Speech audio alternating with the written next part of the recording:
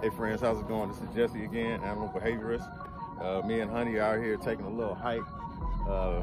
Typically, when I get her up in the morning, to take her out, she's full of energy, has a whole lot of excitement, and I find that like with most dogs, they anxious to get out there, smell, explore, just get out the house just like kids are. So one of the things that I try to do prior to doing any training, I try to get them some kind of exercise in, to burn off a lot of excess energy.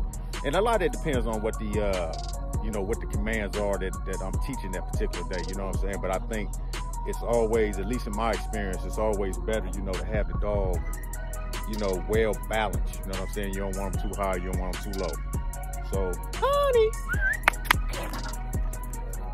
This is Honey again, How you doing, baby? See, look how attentive she is. She got a little exercise in, it's a beautiful environment out here. We don't have a lot of distractions. We did see a couple of horses earlier. But this is a good environment right here. I like to take her places where she can, get out and it kind of inspires her her natural instincts as a dog, just to be out here, around the forest and, other little animals and stuff like that, you feel me? And this is a good place to train too, because it may be a time where you may need her to come. You may need her to stop. Like right now, we got 2 horses coming up. So this is perfect. I'm gonna keep rolling.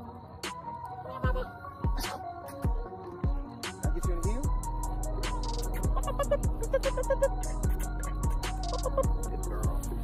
Sit. Stay. Act. Go. Come on. Act. Sit. Stay.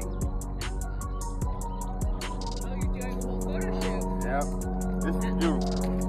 It is gorgeous. It is. You guys just enhanced it.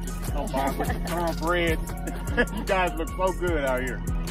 You have to take care. All right, now that was a perfect example right there, for the importance of having your dog disciplined enough to where, they don't frighten the horses or, they don't create a situation, you know what I mean? So, or get themselves hurt. One kick to Honey and it's over. So that's a good example of why come, stay, stop, all of those particular things. Wait is an interesting exercise because a lot of people get it confused with stay. Stay is typically, more of a long-term command, while wait, it's just like waiting at the door, waiting to get up out the car, waiting to cross the street, certain things like that. And then the wait exercise is pretty much simple. Come here, mama.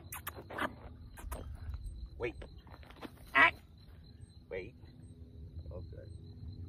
All right, well, we're not gonna get a whole lot out of Honey right now. What I'd like to do is later on, probably a different other little environment, I'm gonna try to illustrate exactly how the wait concept works and, basically give you a couple other examples on why it's useful to use this command. Honey!